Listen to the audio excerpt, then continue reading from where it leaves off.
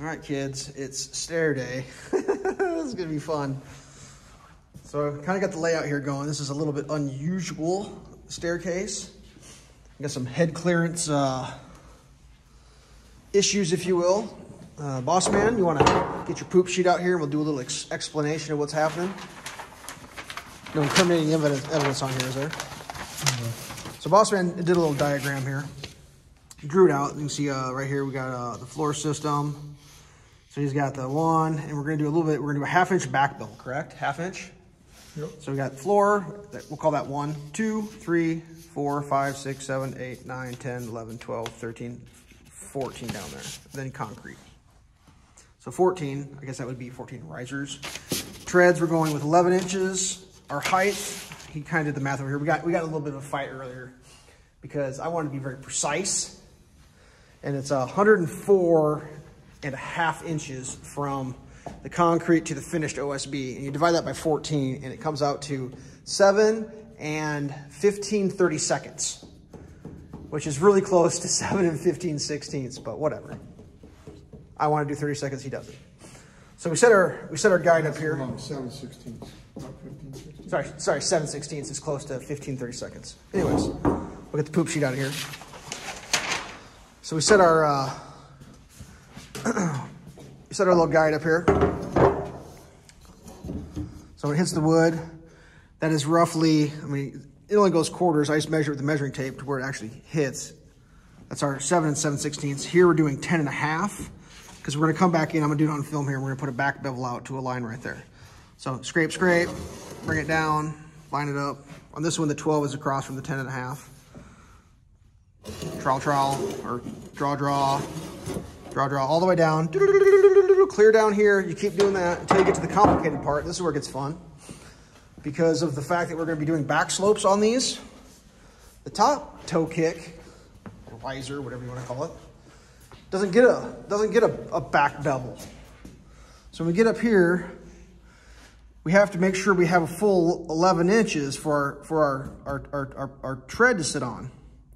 But there's no toe kick going on, so we have to readjust for that. So what we did is we came back, our full 11, adjusted back forward 3/4. It's a 1/2 inch difference, 3/4, 1/4 inch difference. So when we cut this, we're gonna cut all that away. Basically cut and we're gonna notch around. This is gonna catch around the bottom of that floor joist right there to make it extra grabby, if that makes sense. So like the floor joist is literally, right here, and it's gonna pass down and then stop.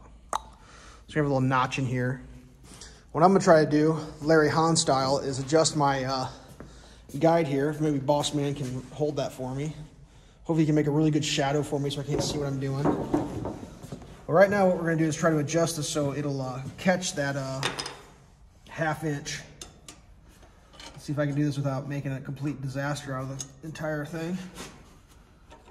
So You better mark that 1/2 inch. It is, dude, seriously, look right here at my face. Put it at my face. My whole entire life, I've done this. And he's asked me if I put a mark down. What's oddly enough, he's been doing this for his whole entire life too. So what I'm doing is I'm gonna line up right there. I got my 1/2 inch mark there. I'm just gonna adjust that till I get him. Take that guy, snug him down. And then theoretically, assuming my pencil's sharp enough, I should be able to just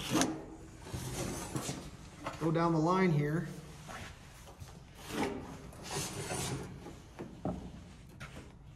Making sure I'm snug. I don't want any errors or omissions.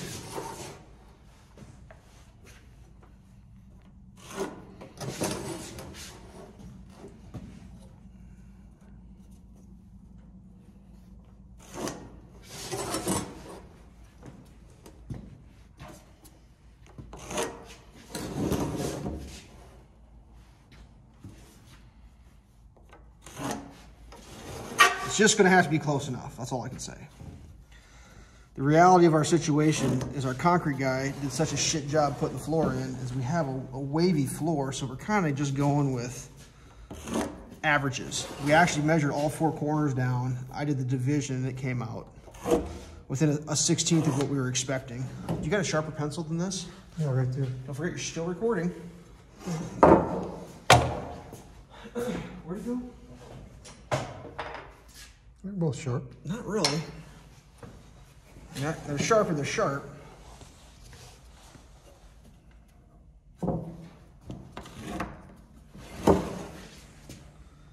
And this will be the last one that gets adjusted.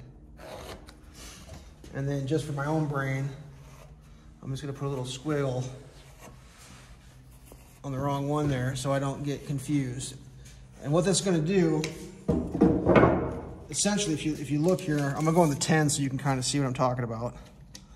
It's gonna, obviously 10's gonna, we're looking for 21. It's putting me 21 right there for my, see how that works? Perfect.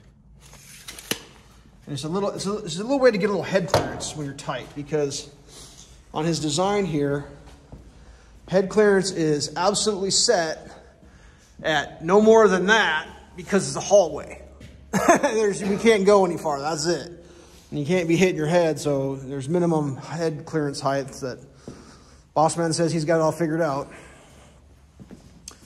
So that, and then now I guess down here you also have to adjust for this one.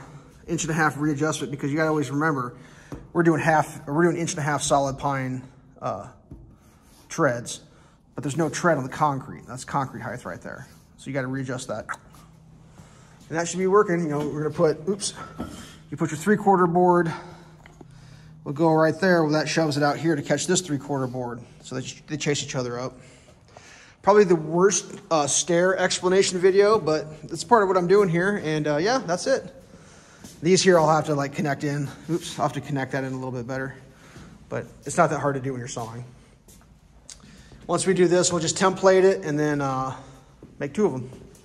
And then when we realize how bad we screwed it up, we'll just go to the store and buy more wood. Right, boss man? Yeah, right. Yeah, right. He said, yeah, right. Yeah, right. The grumpiest guy you ever met in your life. All right. 7 minutes of this. I mean, I might set a video up for a second video we cut in here, but that's the end of this one. Stay safe.